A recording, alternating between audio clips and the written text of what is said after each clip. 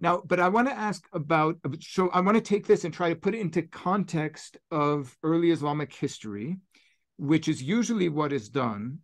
And, you know, even certain studies that have been on carbon dating are pretty quick to then compare their results with the traditional narrative or with the traditional narratives of the codification of the Quran, which, you know, as many of our viewers will know, the traditional report is that there was one, there's certain stories which involve Abu Bakr, the first caliph, reigns from 632 to 634, bringing together the Quran on writing, on suhuf, on individual sheets.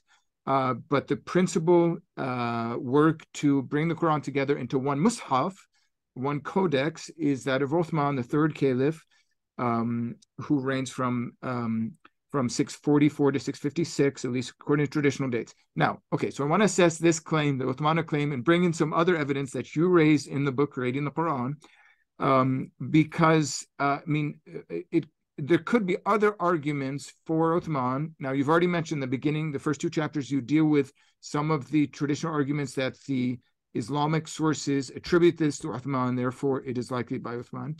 At least one argument that you address is the uniformity of the Quranic text, at least with the exception of the Sana palimpsest.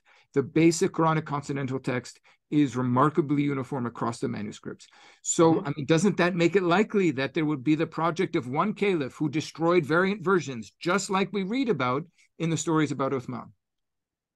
Yes, I think that's true. But that caliph was not Uthman. The caliph was al-Malik. What are some of the points that would lead us to al-Malik and away from Uthman? Well, I mean, to really answer that question, it takes, you know, quite Some a bit more of, episodes. what's that? A few more episodes. Well, or a book. You know, and to get really the full answer, I'd look at the first two chapters of the book, where it's laid out in some painstaking detail. I mean, the truth of the matter is this attribution to Uthman is not uniform. There are all kinds of other people the first Quran is attributed to. The story of Uthman as we have it is really a creation of Bukhari, who canonizes it, and he places it in, you know, a hadith collection, which gives it a kind of religious authority, at least for Sunnis, and then it becomes the received narrative, and all of these other ones are just left to the side.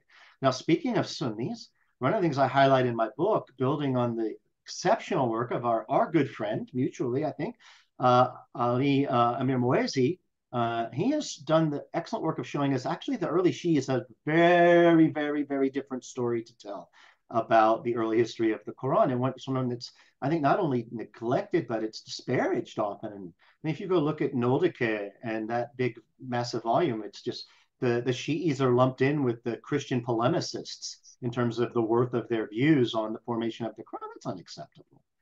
Really, that's unacceptable. We need to do better than that.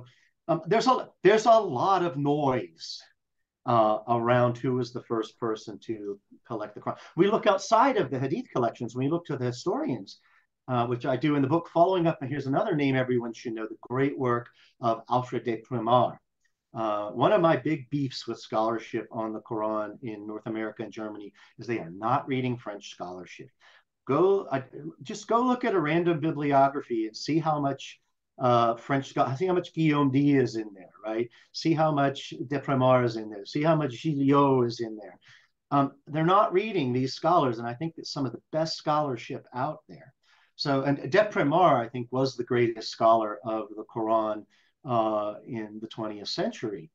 And a lot of the information I'm taking there is from having read his studies, where he goes through the early historians and says, well, let's look aside from, you know, sources about the Quran, sources about Hadith. Let's look at what the early historians are saying. You know, sometimes they don't mention anything about Uthman having anything to do with the Quran.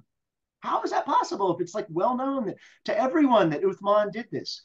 Another issue we were talking a little bit about this before. Could Uthman have even possibly done this? Did he have a state apparatus? This is a point, you know, I'm doing a lot of name dropping here, but hey, a lot of what I've done is not my own stuff. I'm building on the work of a lot of other colleagues who've done exceptional work in trying to do critical reason, yourself included, I might add.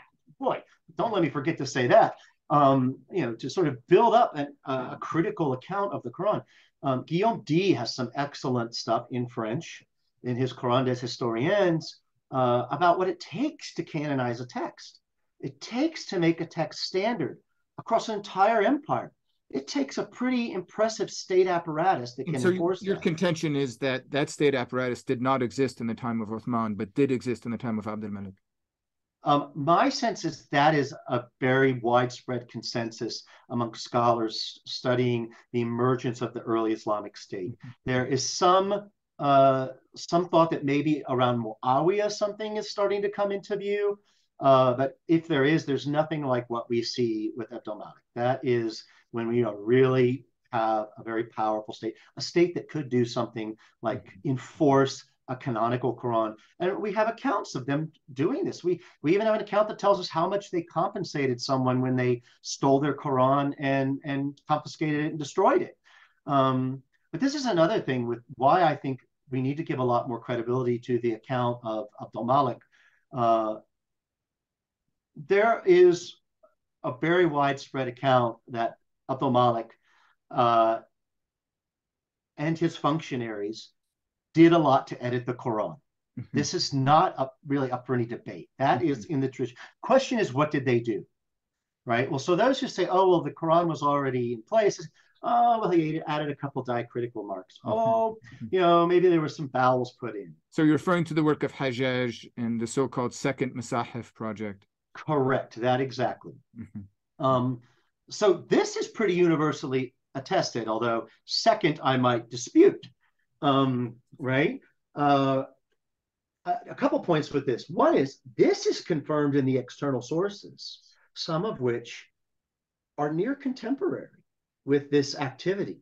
And what these Christian sources admittedly are telling us is that this is when the Quran was standardized. So that, think what you will about external sources, but it's significant that we have a convergence of what's coming out of the Islamic tradition, what's coming in other traditions there.